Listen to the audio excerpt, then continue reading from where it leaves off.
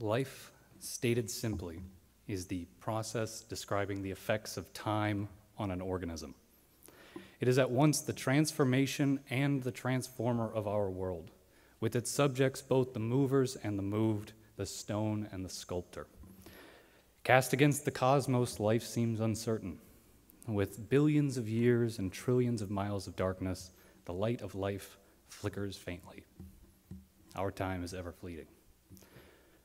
But we try to make of it what we can.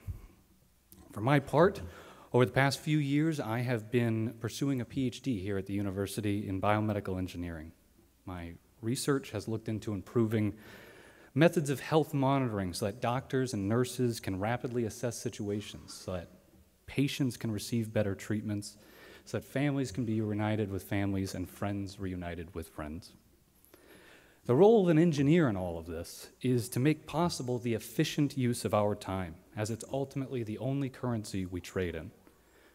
The whole point of my career, indeed the whole point of the medical enterprise, has been to add just a bit more to the human experience, to give us just a little more time. To add but a single minute to all the lives on Earth, we would add millennia to the human story. In that single minute is over 500 billion heartbeats, fluttering with a child's anticipation, pounding with a teenager's uncertainty, and panging with an adult's grief. In that single minute is over 100 billion breaths, 50 billion liters of air filled with words of kindness, of strength, of consolation, and of love.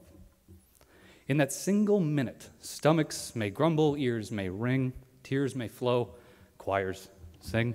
In that one single minute is the entirety of human life spread across the whole of humanity.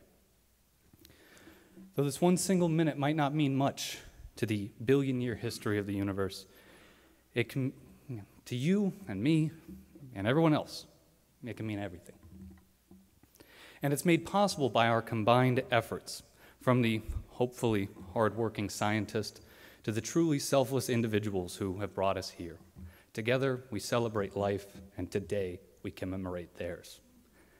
This gift of life, this little grain of sand in the vast black sea of creation, finds its way to our shores, adding to our hourglasses and giving us that one extra minute, that one extra moment with a loved one, that one extra smile from a stranger, that one extra pause we take to enjoy the breeze of an autumn day.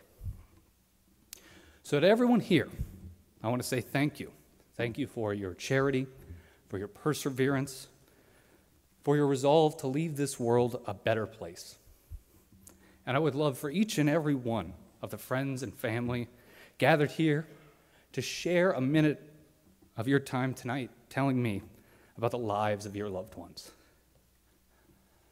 Theirs are the stories worth the human endeavor.